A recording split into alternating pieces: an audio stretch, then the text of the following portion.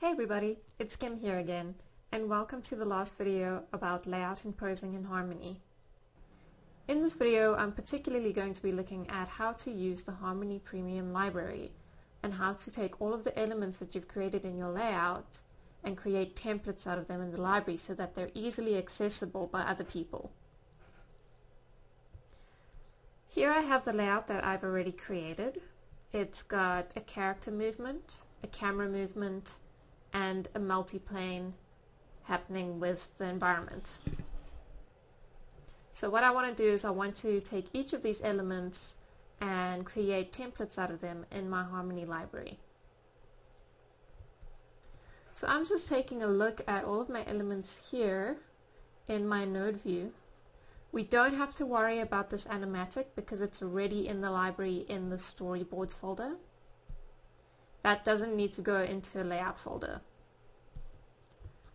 So I'm just looking at my character, my background elements, and my camera. The character and the camera can easily be brought in as is into the library. The same goes for our foreground and our background of our environment layout. But instead of putting them in separately, I'd actually like to put them in together. Either way works. It depends on who you're working with and how they want it to be done. But in this case, I'm going to group these two together before bringing them into my library. So in order to do that, I'm going to create a new composite for my environment. We do that by pressing Ctrl H or by copying and pasting the composite that already exists.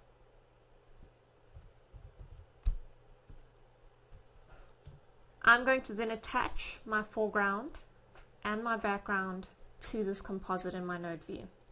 You'll see that they disappear in my camera view. To bring them back, I'm just going to reconnect them to the main composite. Now in order to group them, I'm going to select both of these nodes with their pegs and the new composite that I've created. And I'm going to press Ctrl G on my keyboard. And now we've grouped our elements for the environment together into one group. This just keeps things neat. I can rename this group as well. I'm going to call this one Environment. And that's all we really need to do before we bring our elements into our library.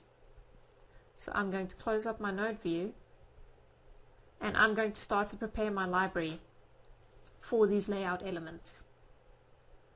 So I'm going to open this up, open up my production. You could call this the name of the series that you're working on instead of just production. And here we've got backgrounds, characters, effects, props, and storyboards. I'm going to create a new layer inside of this production folder that's going to be called Layout. If I right click on my production folder, you'll see that the option to make new folder is grayed out. That's because at the moment our library is locked, which means that you cannot edit it in any way. This just prevents people from accidentally editing the library when they're working with it. All we have to do to give ourselves permission to edit this library is to right click on the folder and say Write to Modify. You'll see it closes up again, but when we open it, everything will be able to be edited. So now I'm going to right click again on my production folder and I'm going to say New Folder. Your folder will close up again, but when you open it you'll see a folder called New. If you do a fast double click on the name of this folder, you'll be able to rename it. Otherwise you can right click and say Rename Folder. I'm going to call this folder Layout.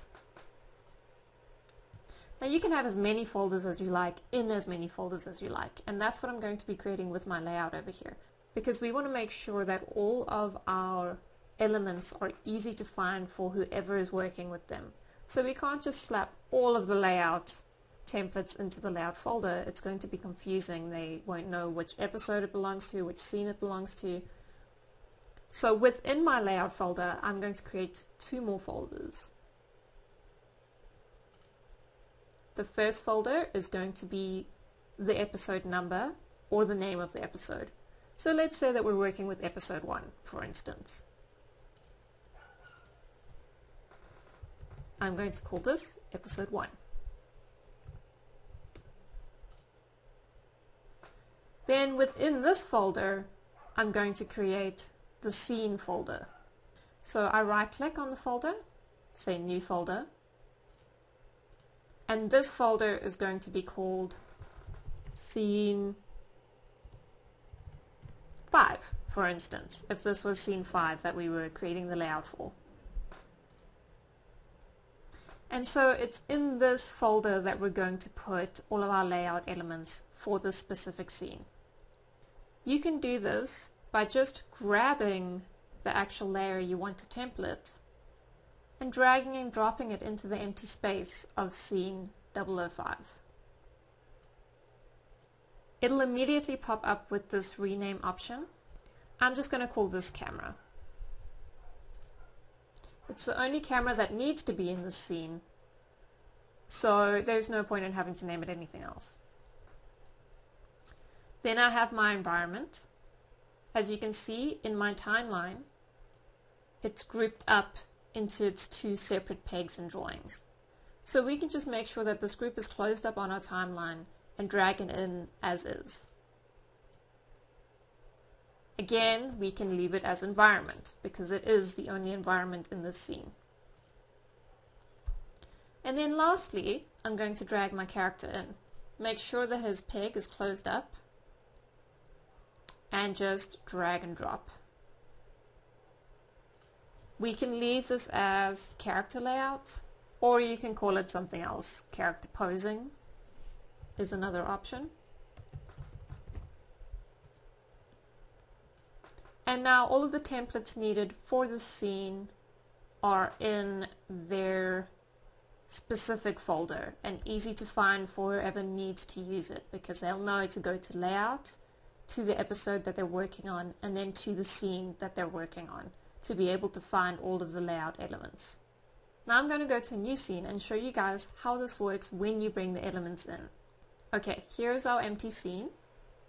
I'm going to open up my Harmony library, open up my production, and then open up my layout folder with the episodes and scenes inside. In this case, you don't have to unlock anything because we're not editing the library, we're just bringing things in from the library, in which case nothing has to be unlocked. I'm going to bring in my environment, I select this, I drag it and I drop it in my scene. And as you can see, it automatically sets itself up. And it'll run for the duration of our scene as well. The next thing I'm going to bring in is my character posing. So again, I select it, drag it, and drop him into the scene. And there you can see him with his movements and his drawings. And then the last thing I'm going to bring in is the camera. Again, all we need to do is drag and drop it in the scene. And there you can see the camera movement working with the animation and the multiplane background, and everything is exactly how we need it to be. So it's really just that easy. The person who's working with this scene will easily be able to bring everything in and have it animated and moving the way it needs to move. Another way of being able to access templates and libraries is to actually open a folder of elements from the library itself. So if I go to my Harmony library over here and I right click on it, you'll see that there are options to open libraries and close libraries. If I say open library, you'll see it brings up an option to open folders. I'm going to grab one of these folders, I'm going to say select, and there you'll see the folder pops up underneath my Harmony Premium library, and here I have my separate files within that library that I can access, but I can also access these character designs that were inside the folder. Likewise, you can right click and close this library if you no longer need it open. So that's just another way of accessing libraries in Toon Boom Harmony. And that's it. That's how you use the library in Toon Boom Harmony. So I hope this video was helpful for you guys. I'll see you next time.